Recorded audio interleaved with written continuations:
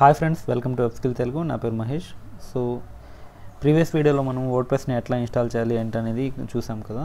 So మీరు కనుక ఆ వీడియో చూడనట్లయితే నేను పైన కార్డ్స్లో వదిలేస్తాను, మీరు అక్కడి నుంచి అయితే చూడొచ్చు వీడియోని. సో ఈ వీడియో చూసే ముందు దాన్ని ఒకసారి ఎట్లా ఇన్స్టాల్ చేయాలి ఏంటనేది ఒకసారి రెఫర్ చేసుకోండి. సో నేను ఈ వీడియోలో ఏంటంటే వర్డ్ప్రెస్ డాష్ బోర్డు మొత్తం ఓవర్వ్యూ గురించి నేను ఈరోజు ఎక్స్ప్లెయిన్ చేస్తాను క్లియర్గా. సో ముందుగా మనం క్రోమ్ ఓపెన్ చేసుకుందాము. సో దానికంటే ముందు మనం ఓపెన్ చేయాల్సింది ఏంటంటే మనం సర్వర్ని రన్ చేయాలి కదా. సో ఎగ్జాంప్ ఓపెన్ చేస్తున్నాను. సో ఎగ్జాంప్ని ఎట్లా ఇన్స్టాల్ చేయాలి, ఎట్లా ఎగ్జాంప్ పైన వర్క్ చేయాలనేది కూడా నేను ప్రీవియస్ ఒక వీడియో చేస్తున్నాను. సో మీరు అది కూడా చెక్ చేసుకోవచ్చు. సో నేను అపాచీ సర్వరు MySQL రెండు రన్ చేస్తున్నాను. సో ఇప్పుడైతే నేను రన్ అయిన తర్వాత పోర్ట్స్ అయితే ఇక్కడ యాక్టివేట్ అవుతాయి చూడండి. సో పోర్ట్ నెంబర్స్ 8443 ఇక్కడ 3306 అని పోర్ట్స్ యాక్టివేట్ అయ్యాయి కదా. సో నేను మన ప్రాజెక్ట్లోకి వెళ్తున్నాను. So local host /WebSkill Telugu. So ఇది కొట్టినట్లయితే మనకు డైరెక్ట్ మన వెబ్ పేజ్ అనేది ఓపెన్ అవుతుంది అన్నమాట. సో మన వర్డ్ప్రెస్ వెబ్ పేజ్ అనేది ఓపెన్ అవుతుంది. సో ఇప్పుడు మనం వెళ్ళాల్సింది ఏంటంటే అడ్మిన్కి వెళ్ళాలి. సో డాష్బోర్డ్కి వెళ్ళాలి కాబట్టి సో స్లాష్ ఉంది కదా, WP-admin అని టైప్ చేయండి. సో ఇక్కడ టైప్ చేయగానే మీరు లాగిన్ స్క్రీన్కి అయితే వెళ్తారు. సో మనం ప్రీవియస్గా ఇచ్చిన క్రెడెన్షియల్స్ ఏంటంటే అడ్మిన్ కదా. సో ఈ రెండు ఇస్తున్నాను నేను. సో లాగిన్ అవుతున్నాను.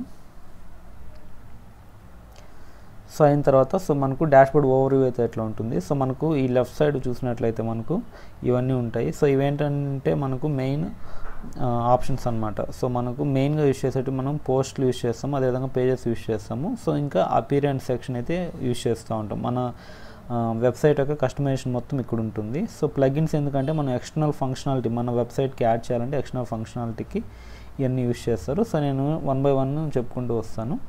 సో ఇక్కడ చూసినట్లయితే మనకు కార్డ్స్ టైప్లో ఉన్నాయి కదా. సో ఇవి కస్టమైజబుల్ అనమాట. సో మీరు ఎక్కడ కావాలన్నా అవి మూవ్ చేసుకోవచ్చు. సో మీరు షార్ట్ కట్స్ అనమాట. డాష్బోర్డ్ ఓపెన్ చేయగానే మీకు మెయిన్ ఇంపార్టెంట్ థింగ్స్ ఏమున్నాయో అవి మీరు అరేంజ్ చేసి పెట్టుకోవచ్చు ఇక్కడ. సో మీరు డైరెక్ట్ ఆప్షన్స్లో అన్నీ ఇక్కడే మీకు ఆప్షన్స్ అన్నీ ఇక్కడే చూపించడం అయితే జరుగుతుంది.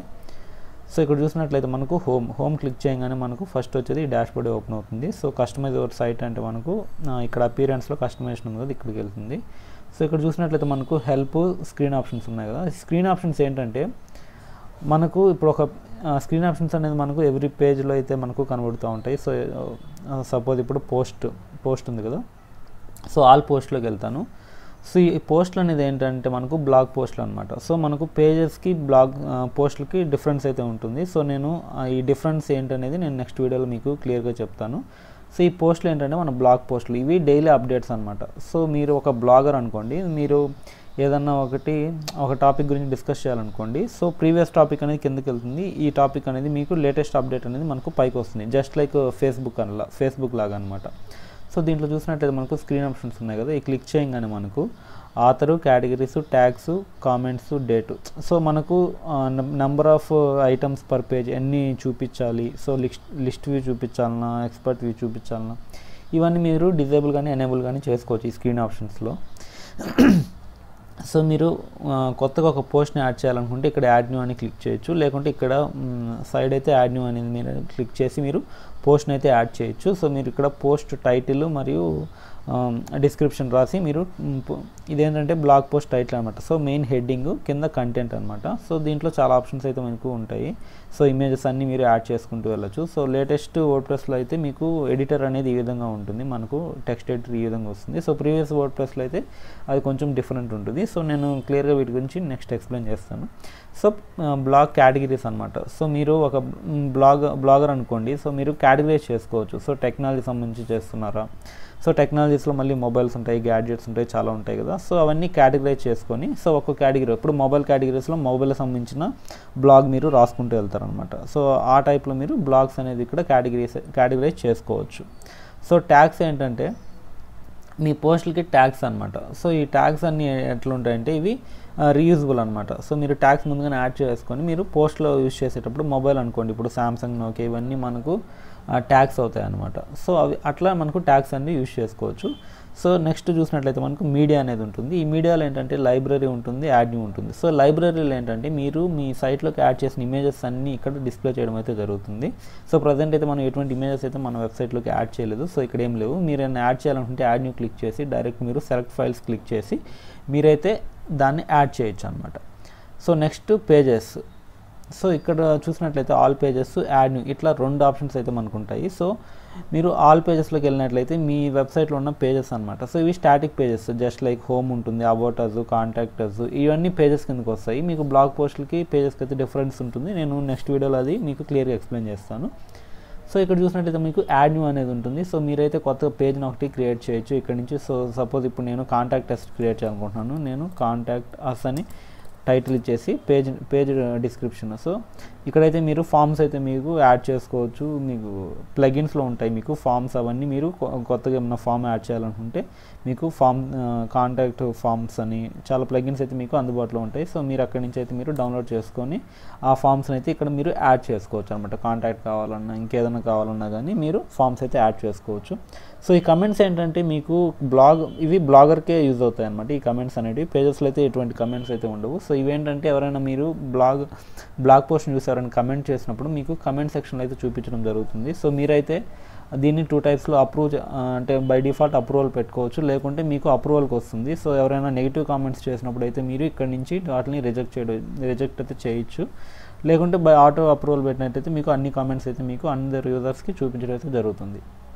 సో మన నెక్స్ట్ సెక్షన్కి వచ్చినట్లయితే మనకు అపియరెన్స్ సెక్షన్ అనమాట. దీంట్లో ఏంటంటే మనకు themes, customise, విడ్గెట్స్, menus, theme editor అనమాట. సో ఈ థీమ్స్లో ఏంటంటే మన సైట్లో మనం ఇన్స్టాల్ చేసిన థీమ్స్ అన్ని ఇక్కడ చూపించడం జరుగుతుంది. సో మీరైతే ఒక న్యూ థీమ్ని ఇన్స్టాల్ చేయాలనుకుంటే యాడ్ న్యూ అని క్లిక్ చేసి మీరు థీమ్ అయితే ఇన్స్టాల్ చేసుకోవచ్చు మీ సైట్కి. అంటే మీరు ఒక టెక్నాలజీ సైట్ చేసినట్లయితే మీరు టెక్నాలజీ సంబంధించిన థీమ్స్ ఇప్పుడు చూసినట్లయితే నేను సో ఇవి బై డిఫాల్ట్ వర్డ్ప్రెస్ రెపాజిటరీలో ఉన్న థీమ్స్ అనమాట. సో మీరు కావాలంటే అప్లోడ్ థీమ్, మీరు డైరెక్ట్ పెయిడ్ థీమ్స్ ఉంటాయి మీకు కొన్ని.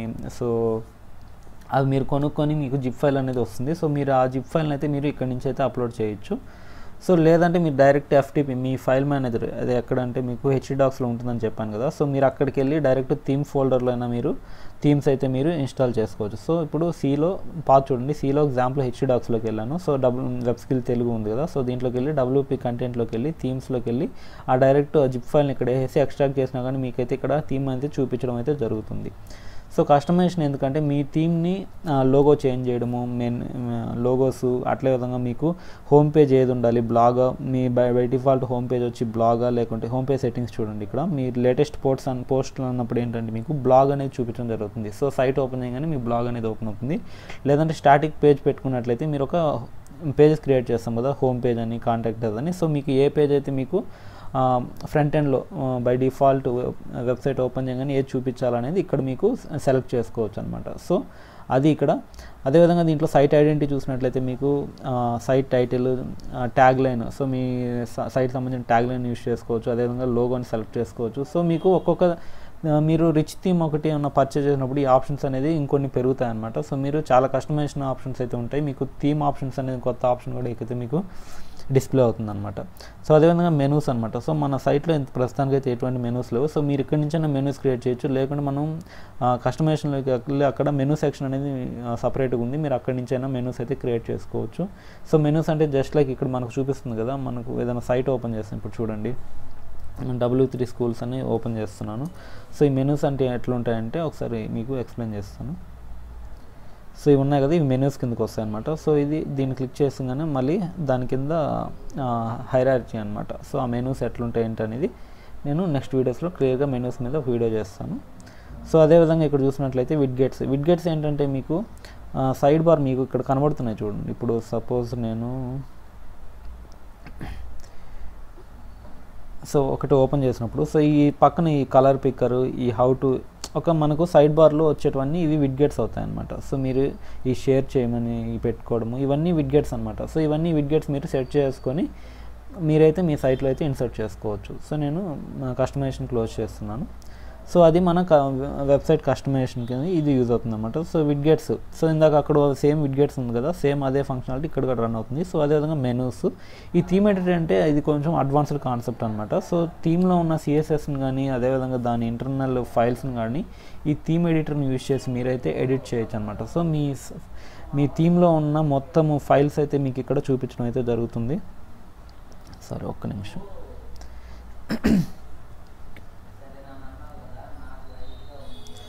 సో ఇక్కడ చూడండి మీ థీమ్లో ఎటువంటి ఫైల్స్ ఉన్నాయో ఆ ఫైల్స్ అన్నీ అయితే ఇక్కడ చూపించడం అయితే జరుగుతుంది మీకు. సో ఈ ఫైల్స్ని అయితే మీరు డైరెక్ట్ అయితే ఎడిట్ చేసుకోవచ్చు. సో మనం మెయిన్గా థీమ్ ఫంక్షన్స్ ఈ ఫైల్ని ఎడిట్ చేస్తూ ఉంటాము. సో అదేవిధంగా సింగిల్ పోస్ట్ పేజ్ మీకు కస్టమైజ్ చేసుకోవచ్చు మీకు ఎట్లా కావాలి ఏంటనేది. సో ఇది కొంచెం అడ్వాన్స్డ్ టాపిక్స్, లేటర్ మనం క్లియర్గా డిస్కస్ చేద్దాము. సో ప్లగిన్ సెక్షన్కి వచ్చేద్దాము. సో ప్లగిన్స్లో చూసినట్లయితే install plugins, add new plugin editor.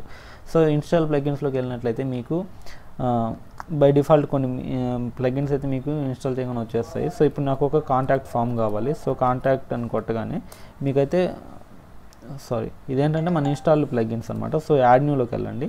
ఒక కొత్త ప్లగిన్ ఇన్స్టాల్ చేయాలంటే యాడ్ న్యూకి వెళ్ళండి.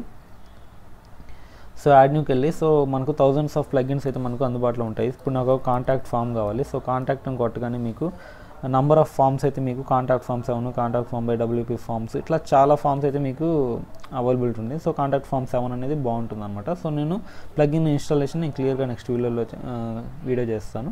సో అదేవిధంగా మీకు జస్ట్ లైక్ థీమ్ లాగా మీరు ప్లగిన్ అయితే మీరు ఎక్కడైనా పర్చేజ్ చేసి ఇక్కడ నుంచి అప్లోడ్ చేసుకోవచ్చు. అదేవిధంగా సేమ్ మెథడ్ మనం ఇందా చెప్పినట్లు WP కంటెంట్లో ప్లగిన్స్లోకి వెళ్ళి మీరు డైరెక్ట్ అయితే మీరు దాన్ని కాపీ చేసి మీరు ఎక్స్ట్రాక్ట్ అయితే మీరు అక్కడ చేయొచ్చు అనమాట.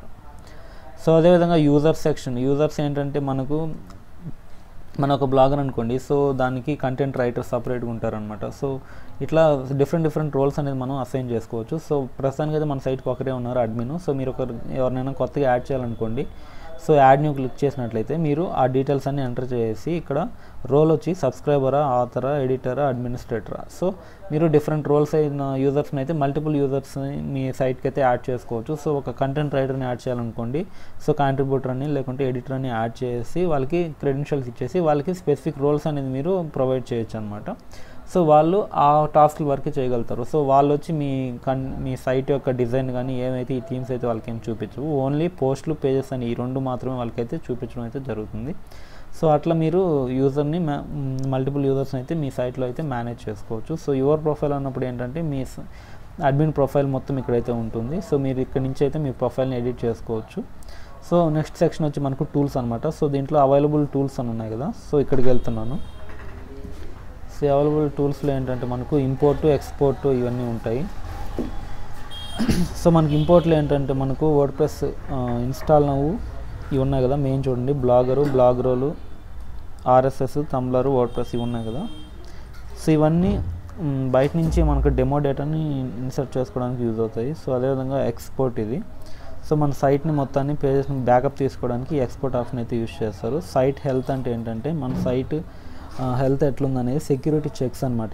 ఇవి కొంచెం అడ్వాన్స్డ్ టాపిక్స్, ఇవి నేను లేటర్ మనం డిస్కస్ చేద్దాము. సో ఎక్స్పోర్ట్ పర్సనల్ డేటా అన్నప్పుడు ఏంటంటే మన యూజర్స్ డేటా మొత్తాన్ని మనం ఎక్స్పోర్ట్ చేసుకోవచ్చు. సో అదేవిధంగా ఎరేజ్ పర్సనల్ డేటా అంటే మన యూజర్ డేటా మొత్తం ఇక్కడ నుంచి క్లియర్ చేసుకోవచ్చు. అదేవిధంగా సెట్టింగ్స్ ఉన్నాయి. సో ఈ సెట్టింగ్స్లో జనరల్ సెట్టింగ్స్లో ఏంటంటే మన సైట్ యొక్క టైటిల్ ఇవన్నీ మెయిన్ థింగ్స్ అన్నీ మనకు జనరల్లో ఉంటాయి. సో రైటింగ్ సెక్షన్లో ఏముంటాయంటే